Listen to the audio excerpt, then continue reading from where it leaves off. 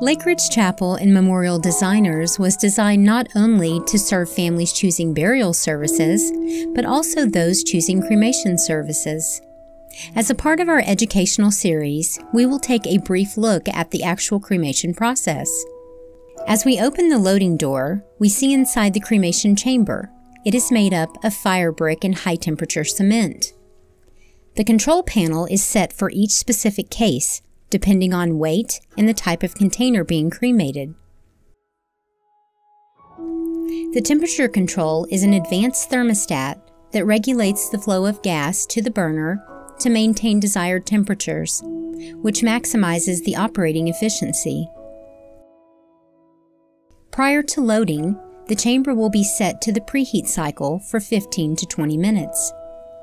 As we open the loading door, we see the primary chamber where the cremation takes place in a refractory surrounding with inputs of heat and air. Located in the rear of the chamber is the afterburner, which adds additional heat. Once the preheat cycle is complete, the loading door is opened and the cremation container or casket is then placed in the chamber by an electronic loading device. The door is closed. The entire cremation process will take anywhere from 3 to 3.5 hours.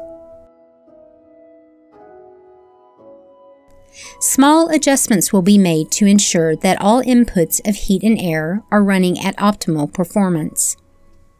Within 20 minutes, the cremation chamber will have reached its highest temperature level.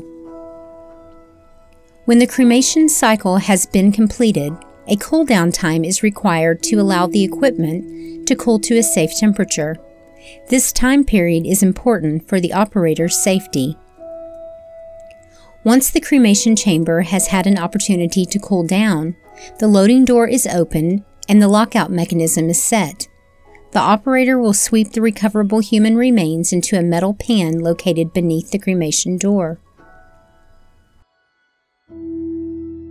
An additional and very important step is the vacuuming of the remaining remains and particles to reduce the risk of commingling.